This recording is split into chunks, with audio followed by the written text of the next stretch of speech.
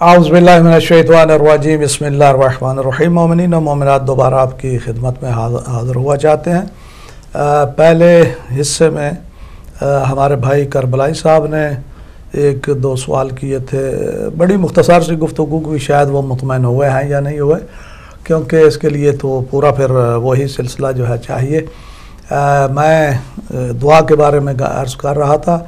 वैसे तो जो सूरह फातिहा है वो उसको दुआया भी कहा जा सकता है। तो दूसरे हमारे भाई हैं कलीम साहब, जिन्होंने पाकिस्तान से फ़ोन किया। एक तो उन्होंने कुर्बानी के बारे में पूछा है। तो कुर्बानी जो है बहुत अच्छी बात है कि अगर इंसान अल्लाह के रास्ते में कोई चीज़ कुर्बान कर सके तो बड़ी बात है। मैंने अर्ज़ किया कि पैगंबर इस्लाम ने यहाँ तक गारंटी दी है कि अगर आपको कर्ज़ ही क्यों ना लेकर करनी पड़े तो आप करें। उसका ज़ामन जो है पैगंबर हैं वो, यानी कर्ज़ इंसान का अदा जो है आसानी से हो जाता है। ये इसलिए है कि गरीबों, मस्कीनों, फ़कीरों की जो है उसमें मदद की जाए। लेकिन हम कुर्बानी तो करते हैं, पाकिस्तान में बड़ी शद्द व मद के साथ जो है कुर्बानी करते हैं, लेकिन उसमें हमारा हदफ और मकसद कुर्बानी नहीं रह जाता, बल्कि हमारे अहदाफ कुछ और चीज़ की तरफ जो है चले जाते हैं। लोगों में हम फ़ख्र करने के लिए, लोगों में अपने आप को बड़ा बताने के लिए, और फिर जब कुर्बानी होती है तो कुर्बानी करते वक्त उन चीज़ों का हम ख्याल ही नहीं रखते कि जिन चीज़ों का ख्याल रखना चाहिए। तो फिर जब कुर्बानी हो जाती है, उसकी तकसीम का वक्त आता है तो उसमें भी इंसाफ नहीं होता। मुझे पता है इंसाफ नहीं होता। तो जब इंसाफ नहीं होता तो फिर कुर्बानी देने का क्या मकसद है। इंसाफ से काम लेना चाहिए। आप हर पूरा साल जो है वो गोश्त खाते रहते हैं, जो मुस्तहिक हैं अल्लाह के बंदे, आप ज़्यादा कोशिश करें कि उनका जो है ख्याल रखा जाए। एक हिस्सा है आपके लिए, आप उसे, लेकिन बराबरी तकसीम जो होनी चाहिए। उसमें यह नहीं है कि अच्छा जी खुद ले लें और बाकी जो है वो दूसरों को, ऐसा नहीं करना चाहिए, फिर तो मकसद फौत हो जाता है। तो बहरहाल कुर्बानी मुस्तहब मुअक्कदा है, यानी ताकीद की गई शिद्दत के साथ कि ये अमल करना चाहिए। दूसरी बात उन्होंने कहा कि गैर मुस्लिम के साथ खाना। तो मेरे भाई, अगर मुसलमान के हाथ का बना हुआ है तो इसमें क्या है, इश्काल क्या है, हरज क्या है। अगर गैर मुस्लिम है तो यहाँ भी हम बैठते हैं, दोस्त होते हैं, उनके साथ ताल्लुकात, खाना होटलों में, रेस्टोरेंटों में जाकर लोग खाते हैं। अगर पाकिस्तान का रेस्टोरेंट है, मुसलमानों का है, तो उसमें हरज क्या, मुसलमानों के हाथ का बना हुआ है, आप खाएं, उनके साथ कोई हरज नहीं है। तीसरी बात है कि दुआ जो है क्या वो तकदीर को बदल सकती है। इसमें कोई शक नहीं है कि दुआ की बहुत ज़्यादा जो है वो अहमियत इस्लाम ने बयान किया। मैं मुसलसल न जाने के साल हो गया शायद इसी बात पर जो है वो गुफ्तगू कर रहा हूँ। मुख्तलिफ़ अहादीस, मुख्तलिफ़ आयात, मुख्तलिफ़ फ़रामीन आइमा मासूमीन लेकर आपकी खिदमत में हाज़िर होता हूँ, सिर्फ ये बताने के लिए कि ये अल्लाह की तरफ से एक तोहफ़ा है, एक हदिया है, एक बेस्ट गिफ्ट है दुआ। दुआ सिलाहुल मोमिन, पैगंबर फरमाते हैं कि मोमिन का असलहा जो है वो दुआ है। आप देखें असलहा किस लिए होता है कि इंसान अपने आप का दिफा करता है, अपनी जान को महफूज रखता है, अपने आप को बचाने के लिए। तो इसी तरह अगर आप जहन्नम की आग से बचना चाहते हैं, अगर आप मुश्किलात से बचना चाहते हैं, आप मसाइब से बचना चाहते हैं, आप अच्छी ज़िंदगी बसर करना चाहते हैं, तो दुआ का सहारा लेना चाहिए। अंबिया ने दुआ क्या नहीं मांगी है। हज़रत आदम अलैहिस्सलाम से शुरू होकर हज़रत पैगंबर इस्लाम तक आप ले लें, अंबिया की तारीख़ देंगे। हज़रत आदम ने दुआ मांगी। हज़रत नूह ने जब कश्ती को लेकर वो क्या नाम है उस बहर में कूद गए, जो तूफ़ान नूह के नाम से मशहूर है, तो क्या वहाँ आपने दुआ नहीं मांगी। कुरान मजीद में ये दुआएं मौजूद हैं। हज़रत इब्राहीम को देख लें कि जब वो खाना काबा की दीवारों को बुलंद कर रहे थे, और क्या हज़रत इब्राहीम ने दुआ नहीं मांगी। उसके बाद आप आ जाए हज़रत अय्यूब नबी पर, जब हज़रत अय्यूब नबी का इम्तिहान हुआ तो क्या आपने दुआ नहीं मांगी। आगे हज़रत याकूब पर आ जाए, हज़रत याकूब नबी ने, जब हज़रत यूसुफ आँखों से ओझल हो गए, یہ میں تو وہ ہیں مثالیں دے رہا ہوں کہ جو سامنے اور قرآن مجید میں یہ ساری چیزیں جو ہیں وہ موجود ہیں، نہ کہ فقط یہی دعا، وہ کتنی دعائیں انبیاء نے مانگی ہیں۔ تو اللہ کی بارگاہ میں گڑ گڑانا، دعا مانگنا کوئی عیب نہیں ہے۔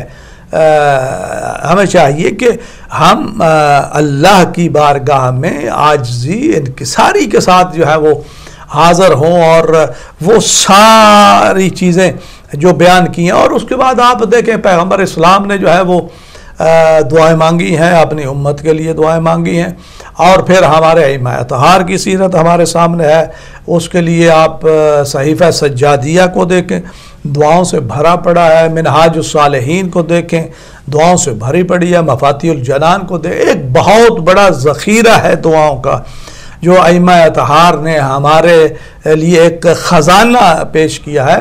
تو دعا جو ہے وہ بالکل تقدیر کو بھی جو ہے وہ بدل سکتی ہے، الا الموت، موت کے علاوہ جو ہے سارا جو ہے وہ موت بھی وہ جو کہ وہاں لوح محفوظ پر لکھی گئی ہے۔ موت کی بھی قسمیں ہیں نا، ایک وہ ہے کہ جو لوح محفوظ پر لکھی وہ ادھر ادھر نہیں ہوتی، باقی جو ہے ناگہانی موت آ جاتی ہے، ایکسیڈنٹ ہو جاتا ہے، کچھ ہو جاتا ہے۔ تو ایسی چیزیں جو ہیں، ایسی موت سے جو ہے انسان دعا کے ذریعے جو ہے وہ بچ سکتا ہے۔ صدقات خیرات کے متعلق یہی کہا گیا ہے۔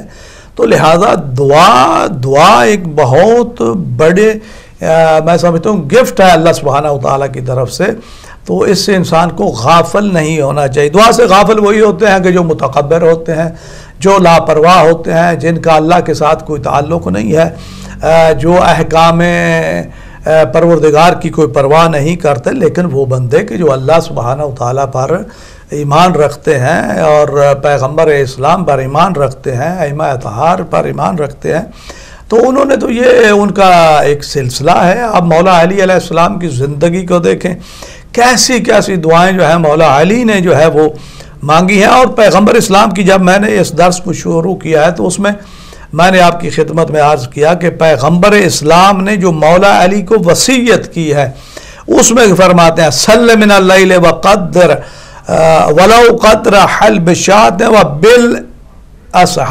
فدفع ولا ترد لك دعوات۔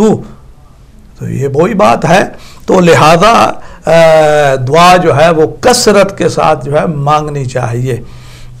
تو بہرحال میں دعا کے متعلق یہ عرض کر رہا تھا۔ آگے جو وصیت کا حصہ ہے اس کے بعد ارشاد فرماتے ہیں وَإِنَّ اللَّهَ تَبَارَكَ وَتَعَالَى يَقُولُ وَالْمُسْتَغْفِرِينَ بِالْأَسْحَارِ، اور استغفار انہی کا ہے کہ جو رات کے اندھیرے میں جو ہے وہ بیدار ہوتے ہیں، جاگتے ہیں، گڑ گڑاتے ہیں، استغفار کرتے ہیں۔ دیکھیں اگر دن میں بھی یہ منع نہیں ہے کہ آپ دن میں استغفار نہیں کر سکتے، لیکن ہر ایک چیز کا ایک اپنا جو ہے وہ مقام ہوتا ہے۔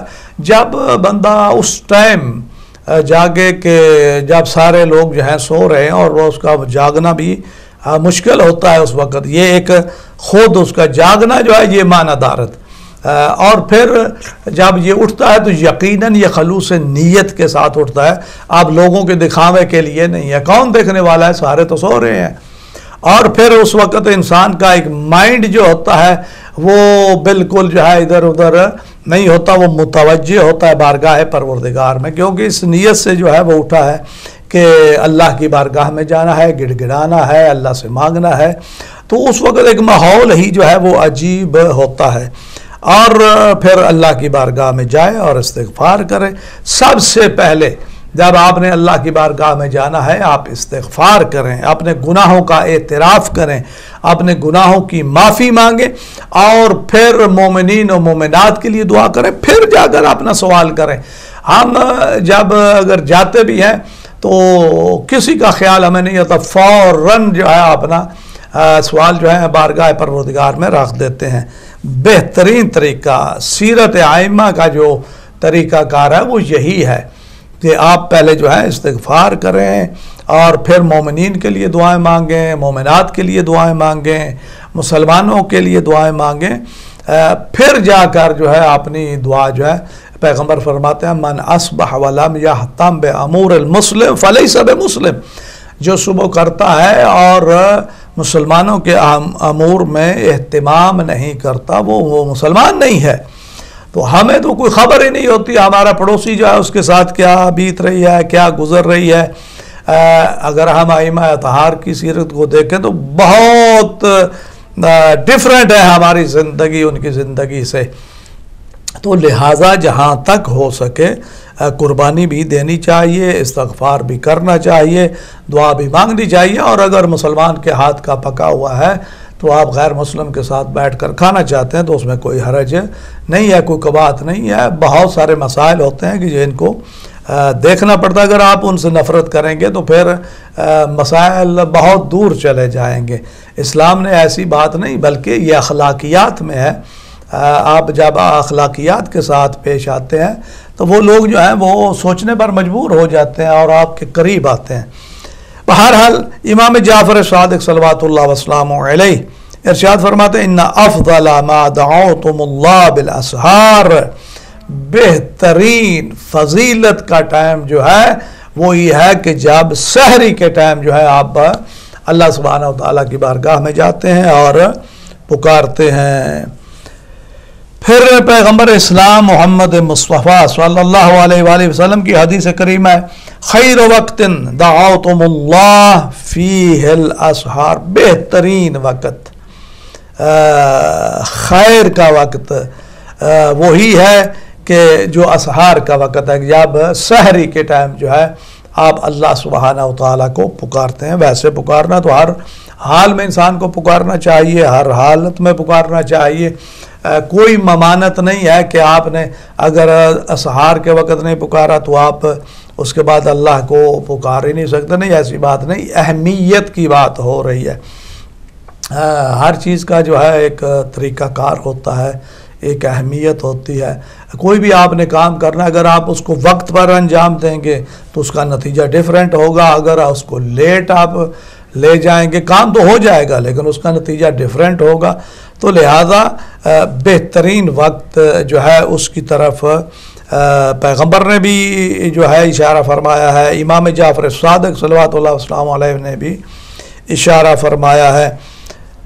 پھر فرماتے ہیں وَطَلَا هَذِهِ الْآيَةِ، جب پیغمبر اسلام نے ارشاد فرمایا کہ خیر کا وقت، بہتر وقت جو ہے جب اللہ سبحانہ و تعالیٰ کو آپ پکارنا چاہتے ہیں وہ اسحار کا ہے۔ وَطَلَا هَذِهِ الْآيَةِ فی قول یعقوب سوف استغفر لکم ربی، جب حضرت یعقوب نبی کے بیٹوں نے اپنی غلطی کا اعتراف کر لیا، دیکھا نا حضرت یوسف علیہ السلام کے ساتھ انہوں نے کیا کچھ کیا، تو اب ایک ٹائم آ گیا کہ انہوں نے اپنی غلطی کا اعتراف کیا، اور جب انہوں نے اپنی غلطی کا اعتراف کیا تو انہوں نے یعقوب نبی کے سامنے کہا کہ ہمارے لیے استغفار کریں، تو اللہ کے نبی نے کہا سوف استغفر لکم ربی، ان قریب میں تمہارے لیے اپنے رب سے استغفار کروں گا۔ فوراً کیوں نہیں کہا کہ ابھی آپ کے لیے استغفار کرتا ہوں؟ تو یہ جو کہا ہے کہ سوف ان قریب، سین اور سوف جب فعل مضارع پر داخل ہوتا ہے تو یہ قریب، زمانہ قریب کے معنی دیتا ہے کہ میں آپ کے لیے بارگاہ پروردگار میں۔ وقال اخرہم الی السحر، تو کہا گیا ہے کہ اس دعا کو انہوں نے متاخر کیا وقت سحر کے ساتھ، یعنی جب سحر کا وقت آئے گا تو پھر تمہارے لیے میں دعا کروں گا۔ اتحاف السادہ المتقین کتاب کا نام ہے، اس میں بھی ابن عباس سے جو روایت نقل کی گئی ہے وہ یہی ہے، ان نبی صلی اللہ علیہ وآلہ وسلم سئل لما اخر یعقوب بنیہ فی الاستغفار، کہ حضرت یعقوب نبی نے اپنے بیٹوں کے لیے دعا کو اسحار کے لیے متاخر کیوں فرمایا؟ تو آپ نے فرمایا قال اخرہم الی السحر، تو وہ سحر کے وقت کے انتظار میں جو ہے استغفار کو متاخر کیا۔ کیوں؟ لأن دعاء السحر مستجاب، اس لیے کہ جو سحر کے وقت دعا مانگی جاتی ہے وہ مستجاب ہے، وہ قبول ہے۔ تو اب پیغمبر اسلام جو ہیں جناب ابن عباس جو ہیں وہ راوی ہیں کہ پیغمبر اسلام نے یہ ارشاد فرمایا، تو آپ اس سے یقین کریں۔ جتنا یقین پیغمبر پر ہوگا اتنا ہی ہمیں پھر اس بات پر یقین ہوگا۔ تو یہ واقعاً بیسٹ ٹائم ہے قبولیت دعا کا، لہذا ہمیں چاہیے کہ ہم اس وقت کو، لیکن جو بندہ نماز صبح کے لیے نہیں اٹھتا وہ سحری میں کیا کرے گا اور کیا دعا مانگے گا؟ لہذا وہی لوگ یہ عمل انجام دے سکتے ہیں کہ جو بارگاہ پروردگار میں جاتے ہیں، گڑ گڑاتے ہیں، اپنے واجبات کے علاوہ جو ہے وہ مستحبات کو انجام دیتے ہیں، اپنے والدین کے قضائے نمازیں جو ہے وہ پڑھتے ہیں، مومنین کے لیے استغفار کرتے ہیں، اپنی اولاد کے لیے۔ تو یہ وہی لوگ کریں گے۔ تو جو بندہ اپنی واجب نماز کو ادا نہیں کرتا اس کو یہ کہاں توفیق ہوگی کہ وہ سحر کے ٹائم جو ہے وہ اٹھے اور طہارت کرے، وضو کرے اور پھر بارگاہ پروردگار میں جائے، گڑ گڑائے، استغفار کرے، اپنے گناہوں کا اعتراف کرے، پھر مومنین و مومنات کے لیے دعا مانگے، جا کر پھر اپنا قضیہ جو ہے وہ اللہ کی بارگاہ میں پیش کرے۔ یہ کون کرے گا؟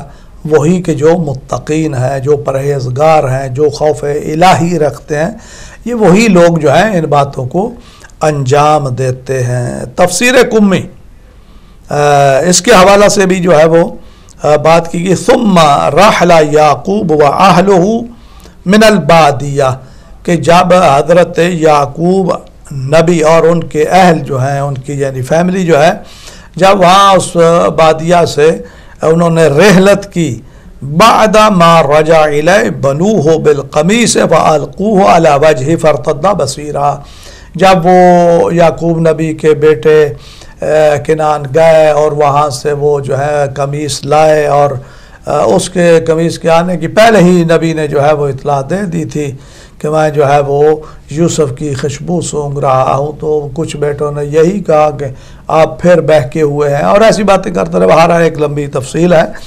تو جب وہ قمیص آئی اور آپ کے آنکھوں پر رکھی گئی، فارتد بصیرا، تو آپ کی تو آنکھیں رو رو رو کر جو ہے وہ سفید ہو چکی تھی، بینائی ختم ہو چکی تھی، لیکن جب اس قمیص کو رکھا تو آپ کی آنکھیں جو ہیں ان کی بینائی جو ہے وہ واپس آ گئی۔ فقال لهم أَلَمْ أَقُلْ لَكُمْ إِنِّي أَعْلَمُ مِنَ اللَّهِ مَا لَا تَعْلَمُونَ، تو اس کے بعد حضرت یعقوب نبی نے اپنے بیٹوں سے کہا، کیا میں تم سے کہا نہیں تھا انی اعلم من اللہ، کہ میں اللہ کے عطا کردہ علم سے جانتا ہوں، ما لا تعلمون، جس کو تم نہیں جانتے۔ یعنی حضرت یعقوب نبی اس بات پر مصر تھے کہ حضرت یوسف جو ہے وہ زندہ ہے، اور اسی لیے جو ہے وہ گریہ کرتے تھے، بارگاہ پروردگار میں گڑ گاتے۔ آج ہم اگر امام حسین علیہ السلام اور ان کے خانوادہ پر اگر گریہ کرتے ہیں تو لوگ ہم پر اعتراض کرتے ہیں۔ جب آپ کہتے ہیں کہ وہ شہید ہیں، شہید زندہ ہوتا ہے، تو پھر زندہ پر رونا کیسا؟ تو چلے وہ شہید ہو کر زندہ ہیں، تو یہ تو حضرت یوسف علیہ السلام جو ہے وہ بالکل اسی اپنی حالت میں تھے اور زندہ تھے۔ تو یعقوب نبی فرما رہے ہیں، الم اقل لکم انی اعلم من اللہ، کیا میں تجھے کہتا نہیں تھا کہ جس چیز کا مجھے اللہ سے علم ہے تمہیں نہیں ہے؟ یعنی ان کو معلوم تھا کہ ان کا بیٹا یوسف جو ہے وہ زندہ ہے۔ تو اگر یعقوب نبی اپنے بیٹے کے زندہ ہونے پر گریہ کرتے ہیں، وہاں تو کوئی اعتراض نہیں کرتا، کسی کو اعتراض نہیں ہے۔ اور اگر شیعان علی جو ہیں امام حسین علیہ السلام کی شہادت پر یا ان کے کنبہ کی شہادت پر گریہ کرتے ہیں، تو وہاں پر فتوے بھی آ جاتے ہیں، وہاں اعتراضات بھی آ جاتے ہیں۔ بڑی عجیب و غریب بات ہے۔ یا تو اس کا مطلب ہے کہ قرآن سارے کو ماننا نہیں ہے، یا تو سارے قرآن کو مانے نا۔ یہ کیا ہے کہ بعض کو مان لیا اور بعض کو چھوڑ دیا۔ تو اگر قرآن کو مانا ہے تو قرآن میں لا رتب ولا یابس الا فی کتاب مبین، ہر رتب و یابس کا جو ہے، خشک و تر کا ذکر جو ہے وہ قرآن مجید میں موجود ہے۔ اور میں کہا کرتا ہوں کہ یہ جو واقعات انبیاء کے اللہ سبحانہ و تعالیٰ نے کتاب میں رکھے ہیں، یہ اس کا مطلب یہ نہیں ہے کہ نعوذ باللہ اللہ کے پاس اور کوئی بات نہیں تھی تو اس نے یہ سارے قصے جو ہیں قرآن مجید میں رکھ دیے تاکہ مسلمانوں کو ایک موٹی سی کتاب مل جائے۔ نہیں، اس کا مقصد یہ نہیں ہے۔ آپ ان قصوں کو پڑھیں، ان قصوں کے ماورا جو ہے ہمارے مذہب کی پوری داستان ہے، لہذا ہمیں چاہیے کہ ہم اس سے استفادہ کریں۔ تو یہ سارے اعتراضات جو ہیں قرآن کی روح سے جو ہے وہ حل ہو سکتے ہیں، تو چاہیے کہ علم حاصل کریں، قرآن کی تعلیم۔ صرف قرآن کو حفظ کر لینا کافی نہیں، اگرچہ یہ بہت بڑا کام ہے، قرآن کا حفظ کرنا بہت بڑا کام ہے، قرآن کو حفظ کرنا چاہیے، لیکن اس کے حفظ کرنے کے ساتھ ساتھ اس کے معانی سے آگاہ ہونا چاہیے، اس کے ترجمے سے، اس کے تفسیر سے جو ہے وہ آگاہی ہونی چاہیے، تو پھر یہ جا کر مسائل جو ہیں خود بخود حل ہو جاتے ہیں، پھر اعتراضات نہیں ہوتے۔ فَقَالَ لَهُمْ أَلَمْ أَقُلْ لَكُمْ إِنِّي أَعْلَمُ مِنَ اللَّهِ مَا لَا تَعْلَمُونَ قَالُوا لَهُ يَا أَبَانَا أَسْتَغْفِرْ لَنَا ذُنُوبَنَا إِنَّا كُنَّا خَاطِئِينَ۔ تو پھر ان کے بیٹوں نے کہا کہ اے ہمارے بابا، ہم گناہگار ہیں، ہمارے لیے استغفار کریں، ہم سمجھ گئے ہیں کہ ہم جو ہے وہ گناہگار تھے، یعنی آپ نے گناہوں کا انہوں نے اعتراف کر لیا اور پھر گزارش کی اپنے بابا کی خدمت میں جو اللہ کے نبی تھے کہ ہم خاطئین ہیں، ہم گناہگار ہیں، تو آپ ہمارے لیے استغفار کریں۔